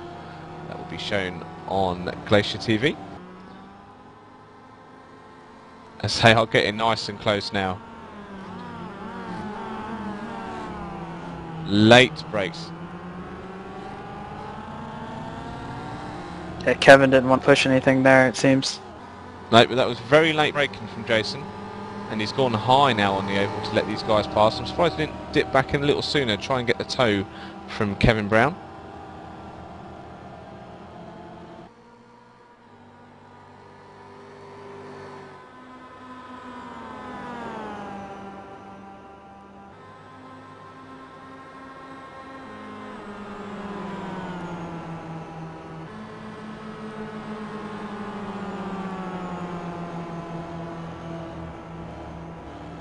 Yeah, if we thought this place was hairy, then Virginia International Raceway in 2 weeks is going to be very entertaining for some and Speedway hard up for entertaining. others. Chris Moran has shot wide in corner number 2 again. He's just working on his rally skills a little bit. That's all. Yeah. You must like that the noise of gravel in the wheel arches. He's just throwing the dirt on the track for other drivers. He's, you know. It's all tactical. Exactly.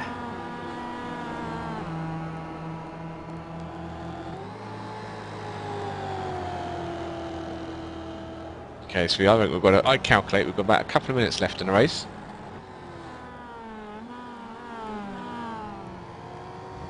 And I'm surprised that Jason's not done any sort of last dual dive, sort of last ditch sort of braking really, just to try and get himself a little bit closer. He's not taking any risks. He's just trying to ease himself closer and closer to Joseph.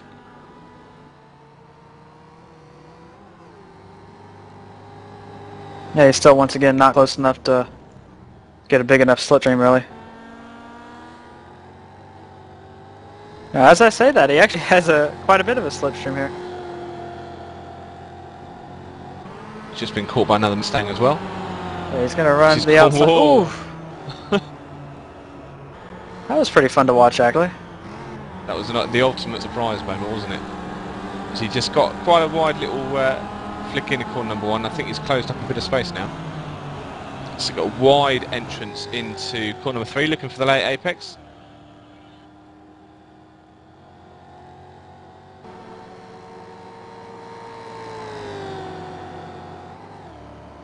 Okay, so we're following Trace McRae now and what should be his last lap.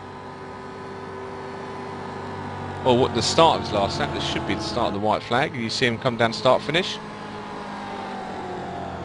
Very high against the wall. Yeah, he beat the timer there by about 11 seconds. So this is his last stop here for sure. So this is quite fitting. We got Trace McRae followed directly by Giancarlo Lenzi. These are the 2 class leaders at Homestead Miami Road B. Yeah, they're just making our job easy. Yeah, that's fantastic. Everyone get a screenshot. Everyone get a photograph.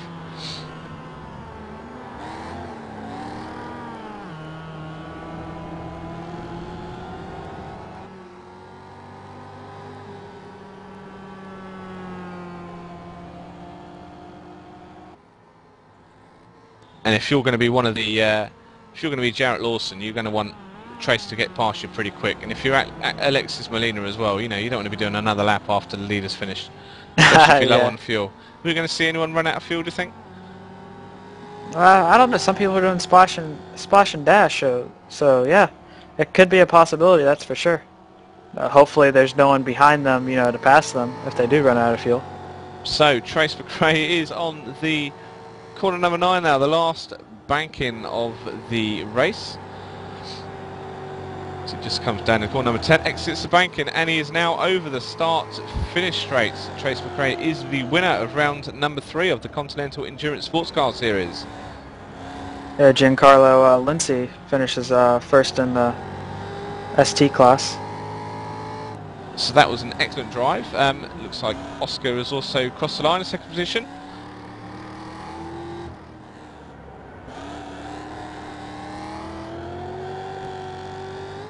And Kevin Brown is just entering the bank-in for a well-earned third place. Yeah, Eric Biggs actually right behind him for second in the ST class. And there's a veritable gaggle of MX-5s with John Montoya and Antti Timmerman there as well.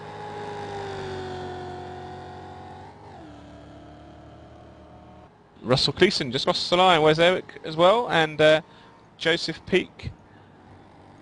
Oh, what happened to Jason actually? Jason's out of fuel. Wow. Terrible end of the race for Jason Breifogel as he's just coasting. Ryan Worley actually has passed him for position, but I don't know of anybody else. Jarrett Lawson would have, however, he got lapped by Trace McRae. on the oval right before passing the finish line.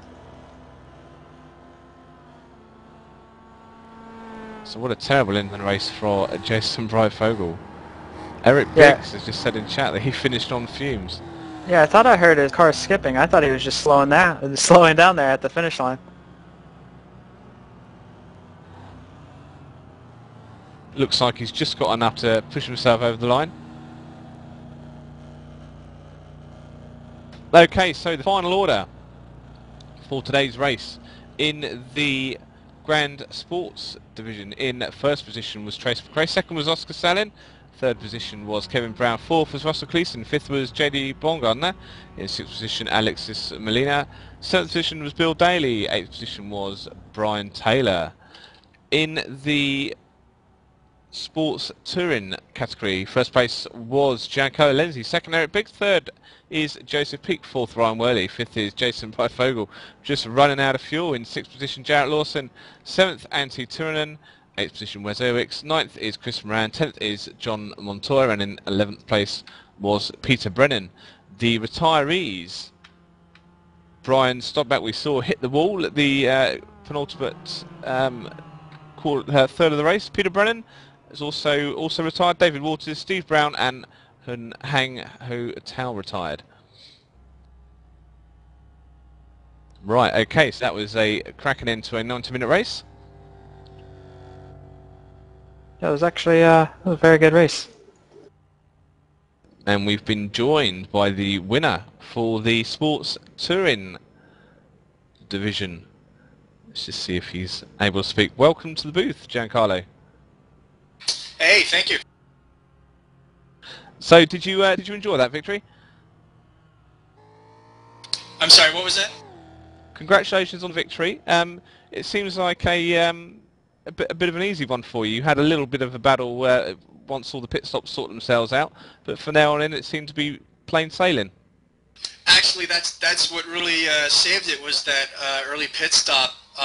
Eric and Jared were putting up really good pace, and they're great drivers, and they're really giving me a good fight. Just had to go for that early pit stop and hope to make it stick, and it put me about 5-6 seconds ahead of them, which I was kind of worried about. But they the consistency, I was really working on it this week, and really paid off. And how did you get on with the Mustangs out there?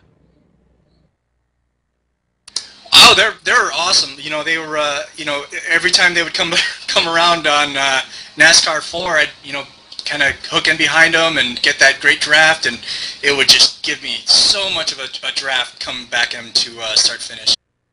It just sets you up great. We worked out that there was about a 10-mile-an-hour difference with the draft round 9 and 10. Did you say you found that a lot? But when we were watching other cars, certainly some of the battles between the MX-5s, we find that much of a tow. I wouldn't say it's that much. You're definitely gaining about 3 or 4 tenths a lap if you're drafting on this, and if you're following somebody like Eric or Jared or even Jason or Ryan, you as soon as you get that draft, you're 3 or 4 tenths faster a lap, and if you keep that up lap after lap, and that guy behind you, he's just going to start passing you.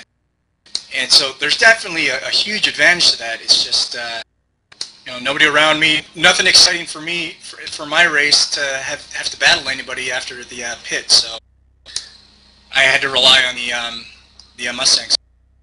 And looking forward now, we've done a road at Daytona Road, then we did the Skip Barber, which is the road course. Now this is Homestead done and dusted, and we're moving on to Virginia International Raceway next. Are you looking forward to that? Oh, massively. Honestly, I don't race Virginia all that much, but last year there was the Targa Virginia, which was thrown up, and I participated in that, and that was a great race. That was obviously Grand East. I'm not sure what configuration we're running next week or in 2 weeks, but definitely looking forward to it. It's a great track. I'm looking forward to seeing what kind of times everybody else can put up there, and hopefully James Stevenson can come back that race and put up more of a show for you guys. Well, that's fantastic. James Stevenson couldn't make the couldn't make the race today. So this looks to be a good chance for you guys to gain some points back in the championship. Yeah, me and Ryan, we're really working hard. Team Northwest is a great bunch of guys. Kevin Brown, Chris Moran, Ryan Worley, Team Northwest. Shout out to them. Fast guys, really talented, and really working on those points to get back up there. Excellent. Is there anyone else you wish to thank as well? Wes Eric for throwing this on, and our stand-in marshal Scott Myers. It was a fantastic race. Really shout out to everybody that did the race. It was just awesome. It was fantastic. Thank you very much, Giancarlo. And speaking about Wes, I think Wes is around somewhere. Hello and welcome to Wes. Welcome to the commentators booth, and congratulations on your race. Thank you so much, guys. We saw some excellent battles between you and Antti Turunen in the middle of the MX-5 sports touring field. Tell me, how much fun was that out there? Oh man, that was a complete blast. I told him after the race I felt a little bit bad because I'm sure I was holding him up. I didn't have quite the pace that he did, but man, I was trying to keep my car wide, and I was tucking down to the inside coming into turn one so he didn't get a run on me there. And I saw him dart in, dart out. He would try to catch me on the infield. He was doing everything he possibly could, and I was just completely in defensive mode at that point. But man, that was a lot of fun. And we saw as well throughout the race that you actually did quite a few lead laps in the first sort of 17 or so minutes. How good is it to be out front? Oh, that was awesome. I think I started with a little bit more fuel than everyone. I knew that, through the practices and stuff, Homestead seemed to be pretty clean, and we had a little bit smaller field today, so I thought maybe we'd get some longer green flag runs. So I went a little heavy on fuel, and I think that's what let me stay out a little bit longer. I waited until the very last possible lap to do my mandatory pit stop. But yeah, no, that was a lot of fun to get out in front of some of these other guys who I'm used to just looking at their back. And how did you find the Mustangs? Man, everybody played really well together.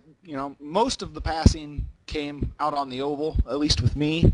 I did let some people through on the infield, and everything was very, very calm, very nice. I didn't have any trouble with any of them. It was really nice.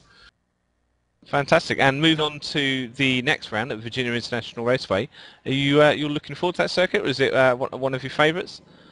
I absolutely love VIR. I don't know. There's a lot of people on iRacing who don't. I guess maybe because it's a difficult course, but I love the track in real life, and I love it in iRace. So yes, I'm definitely looking forward to it. And have you got any predictions? Well, judging by the first three races, I would say that if they show up, Trace and Brian in the GS class are gonna, always give us a good run. And then the ST guys, if James Stevenson gets back, and then Ryan Worley, Giancarlo Lenzi, all the usual suspects, if you will, I'm sure we'll put together another good run here in 2 weeks. And that was an unfortunate race for Brian, because obviously Brian got a little bit hot coming out of one of the corners and just hit the wall, so that put him out from second place. Yeah, I saw that he fell down in the standings. I was paying attention to my mirrors a little bit, but I actually didn't know what happened with that. Okay, looks like we have quite a lot of drivers now joining us. Everybody so wants crackers and champagne. Absolutely. Right, who should we get through first? Mr. Peak. Joseph Peak, welcome to the commentators booth. Hey guys. Joseph, you were a man who... you were a driver who fought, it seemed like the entire race behind and in front of Jason Breyfogle. How good was that? It was intense, to say the least. I thought maybe I could leave him behind after I got by, and then the draft just made it achingly hard to keep him, to break away from him. And how did you find the drafting around the banking? Great when I was behind him, terrible when I was in front of him. And I didn't see it when you were in front of him. You didn't really have much an opportunity to take your eyes off the rear view mirror. No, there was definitely a number of times I had to go defensive, and there was a couple times where I was having to defend, and there was a Mustang coming through, and I was getting ready for a wreck to happen, but we managed to make it clean. Well, fantastic. And just moving forward on to the next round. Are you looking forward to it? Absolutely. I'm hoping for more podiums, maybe a lucky win. Excellent. Fantastic. Right. Okay. Well, thank you very much to Joseph Peak, Giancarlo, and Wes. We're just going to bring in Peter Brennan now. Welcome, Peter. Welcome to the booth. Thank you very much.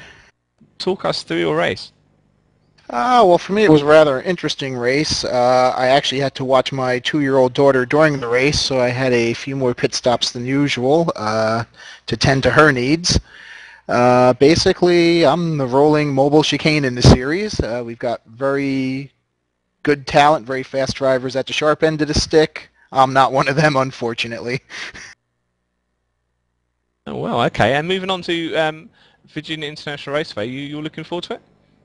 I certainly am. I've actually raced most of the series track, or the tracks used in this series in a Mustang, and I was looking to drive the Miata, or the MX-5, since the Mustang and myself don't do very well. I'm very ham-fisted with it. The Miata is a much more natural fit for me, especially as I'm using an Xbox controller, an Xbox 360 at that. Oh, well, so you're how many other of you guys run controllers? I don't know how many run controllers in this Continental Endurance Sports Car series, but when I was running Mustang Challenge, I knew at least 1 or 2 other drivers, and they were actually rather quite well with it. I think so is it safe to say you're the fastest controller driver out there in the Continental Endurance Sports Car series? Well, considering I'm probably the only one, I guess that's a fair statement. More champagne, I think. More champagne. Right. Thank you very much for joining us, Peter. We're going to bring in someone else now. And the chap we're bringing in is a gentleman who finished in 3rd position. Welcome to the booth, Kevin Brown. Hey, thanks, guys. And how did you find that race? Because obviously you were running 4th for a lot of the ends of the race, and Brian had an accident in front of you, so that boosted you back up onto the podium. Yeah, that was good luck for me. Obviously, it was bad luck for Brian. We actually had some minor contact when I came out of pit lane. We just barely brushed, and apparently it damaged him a little bit, and it seems like it caused him enough trouble that he wound up spinning. So I feel bad for that for Brian. He had a great run. Okay, and how aside from that, how did you find your race?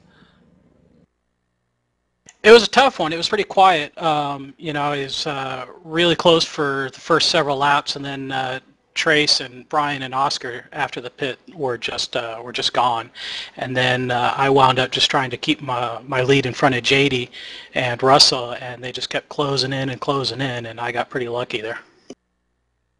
Okay, and you're the first Mustang driver we've had a chance to interview after the race. So how did you find the Miata drivers? Oh, they're all great. You know, the closing speed is so high in the banking and in a couple of the places, and they're all just really good about staying out of the way when needed or giving lots of room, and I just can't give them enough compliments. Right, okay, and are you looking forward to Virginia International Raceway? Oh, absolutely. That's one of my all-time favorite tracks, and it's just so much fun to drive in the Mustang. That's going to be a great race. Fantastic. Right, okay. Well, thanks very much for joining us today, Kevin. I think we're going to bring in, well, the gentleman who came first today. Welcome to the commentator's booth, Trace. Thank you.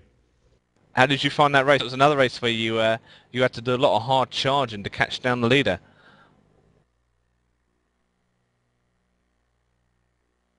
Well, it was tough again. It wasn't easy, that's for sure. Brian's fast, and I don't know what happened to him. I honestly don't know. I have to go back and look at it. So. Well, Brian just caught the grass coming out of I think it was one of the slow corners. Maybe I think it's corner number 6. Just lit up the rears and then just shot straight on into the wall, making his car shorter by a few inches. That's interesting. Yeah, I almost did that myself several times, but it was a good race. I was definitely worried that he was coming. So. Okay then. So this is a a good victory for you, Trace. Are you looking forward to Virginia International Raceway? I think so. I think I finally got a handle on it. Excellent. And how did you find the battle? Because we saw you dicing with Oscar Salin for a lot of the race, but you were catching him up, and you passed him under corner number 2, I think, where he had a bit of an off. I believe so. I wasn't sure what happened to him exactly. I caught the tail end of it. I was watching the apex, and then I seen him off the track. But it was if it wasn't for traffic, I don't know if I would have got there. To be honest with you, it was dicey at times, but everybody's pretty good about getting out of the way and trying to leave room. So. Well, excellent. Okay, and on to Virginia International Raceway next. It looks like it's going to be a fantastic race for you guys. Thank you very much to the guys who joined us today, to Giancarlo, Joseph, Trace and Wes. We have some more guys. I don't know if we're going to have enough time to catch them, are we, Johnny?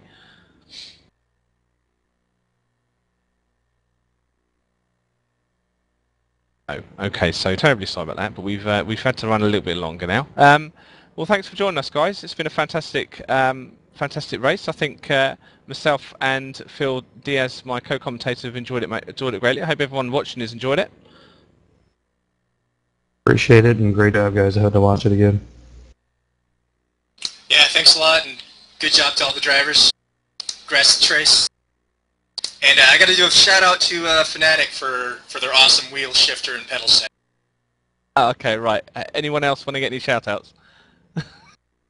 Yes, I'd want to give a shout out to Plum Street Productions and also clarify that that's what Plum Street is, because I know you guys were confused about that. You're absolutely right. I remember in the Daytona broadcast, I thought it was a street plum, like a hip plum.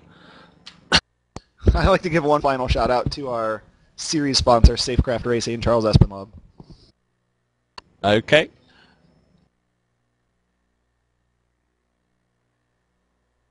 Right then, Phil, how did you find the race, Phil?